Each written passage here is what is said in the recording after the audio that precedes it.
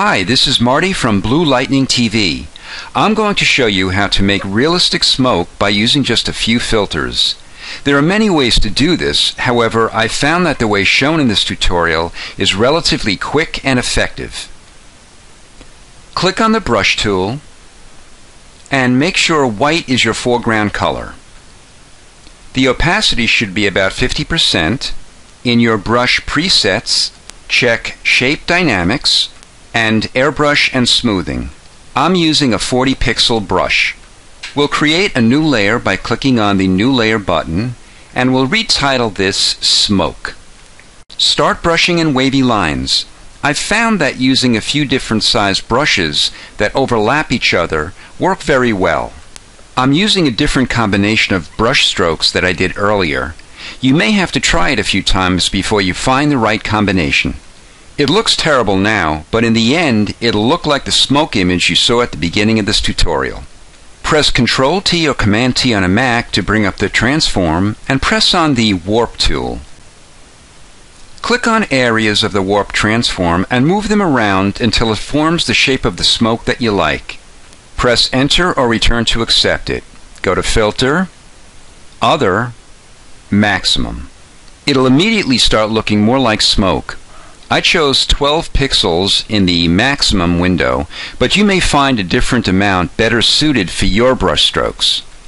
I want to bring the smoke more into the bottom area of the coffee, so I'll call up Transform again and click on the Warp Transform button.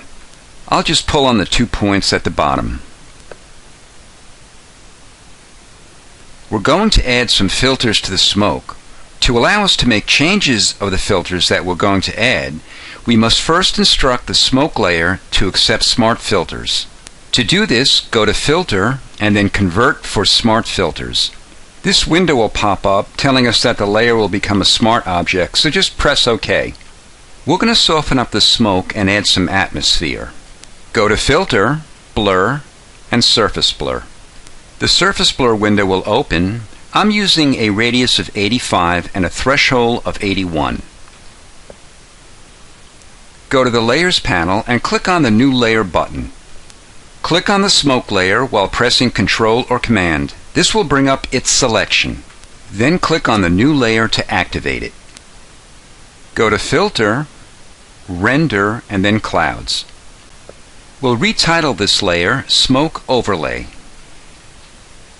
and change the mode from Normal to Overlay.